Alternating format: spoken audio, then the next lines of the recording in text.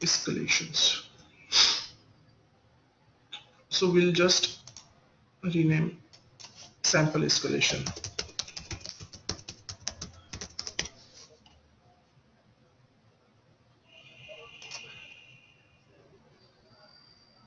You have to click here.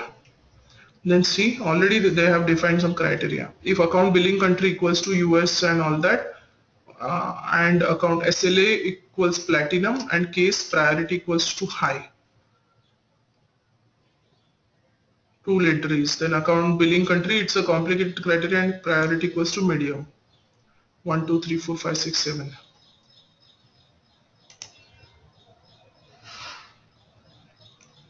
We will actually create a new one probably instead of going with this much. Not rule criteria, we will create the escalation rule.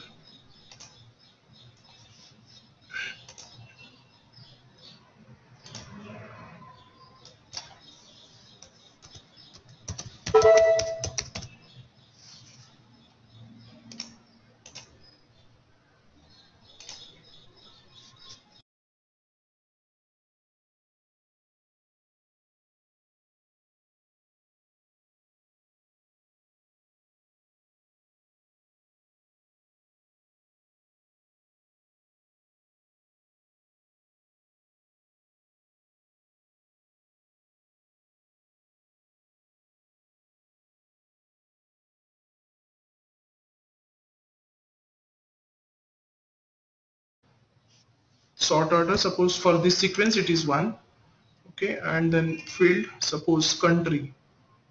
If it is country only,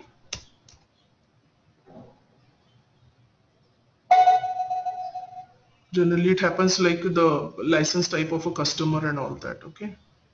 We'll check those fields, which exact fields are those. These were already on that standard one, but here I'll just show you. Case number, owner, closed. Description, case type, subject, status. SLA violation is also there basically. Yes, okay. Suppose SLA violation is already done, okay, equals SLA violation, then ignore business hours. Specify how escalation times are set based on when the case is created. So now when you want to count the times for, so this is basically criteria section. You can actually even define some complex formulas here using different formula functions here. Case, this is a BR, insert HTML break tag, blank value begins, abs, and there are different functions, date time function, logical function, mathematical, text, and advanced functions. So you can use these functions in this formula editor, but we are just for now we are going with criteria and specify the business hours criteria for this escalation rules. So you want actually some ignore business rule or business hours specified on a case. So either consider those or you want to set your own business hours. So in a company information and setup section, we have seen the business hours. You can actually create there, right? The default one is already there. So you can use this one or you can create your different business hours as per your country's timings. Okay. And based on when the case is created or based on when the case is created and disable after the case is first modified. Then based on last modification time of the case. So you want to consider that escalation time zone, like when it started from the case created, we'll keep it case created. Ignore business, we'll keep the use business hour specified case. And SLA violation, yes.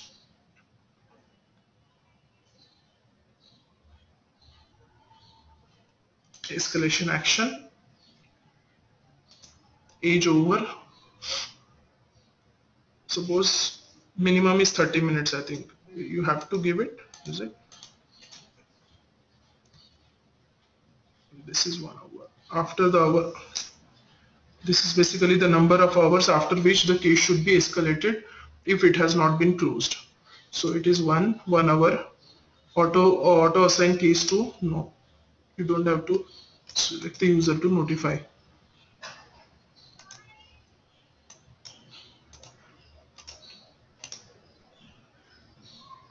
You don't have to auto assign, notify case owner.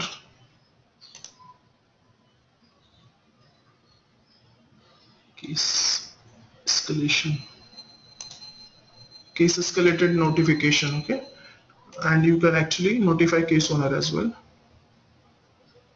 You can even do that. Say for example, escalation queue is already there. Suppose you can define queues first, escalation queues, and then you can assign it to escalation. Say for example, once the case is created, after 1 hour, if it satisfied the criteria, what we have put is if the SLA violation is already done, it says that drop down says yes, and one more criteria we have put. If those criteria on case are satisfied, from there 1 hour after, if it is not resolved, then it will be auto assigned to one particular queue, suppose sample queue.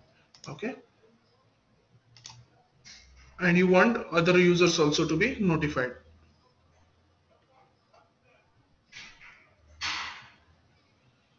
Case escalated notification reassignment. Right, reassignment, email will send it to this queue. So 1 hour and 0 minutes. Okay, in SLA violation, just one condition we have put. So now if you see, we'll just keep one case ready. SLA violation, that yeah, this one is here. So status is suppose working, new only. Case origin suppose phone. Contact name suppose Jyoti. Type of a case, anything. Case reason, anything. SLA violation, yes. Suppose it violated the case, and subject test escalation. Okay, escalation 1. Okay, then assign using active assignment rules. You can do this. Okay, and send notification email to contact, meaning Jyoti's contact email ID, the email will be sent to. If you save this now, and if you leave it for 1 hour after time creation, you will automatically get the case history, that escalation history, that information in it. So we'll just leave it and close it. When we open up connect again in next class, then we'll show you the escalation related details. So basically this was feed information, right? Log a call, change status and all. Now I'm on detail. See solutions, activity history, one activity is created, and here in case history, simple case is created now. The escalation is not yet there. Feed. Why it is not coming as detailed layout?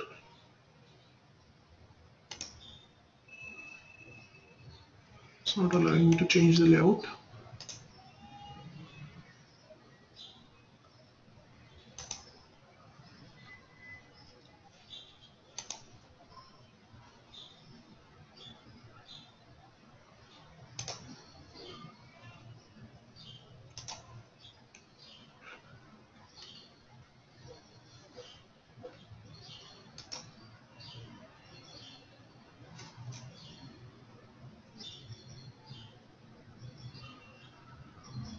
Case history is already there. We'll just check a history tracking. Replay.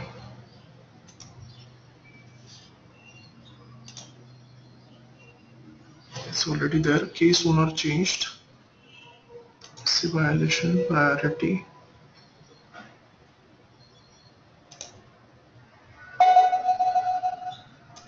Save. If you go back to that case, I just said field history tracking. Okay, so this is just now one activity happened, right? Case is created. Okay, the other one escalated and all that. This field is there on escalated. SLA violation, yes, this is our triggering criteria already, which is started. I mean, time count started. Edit layout, I'll just keep that escalation field checkbox. Okay, so it is, as of now, it will show you no. Okay, but right after 1 hour of that, it is unchecked. Okay, right after 1 hour, it will show you here the case is escalated to and all that steps, change owner and all.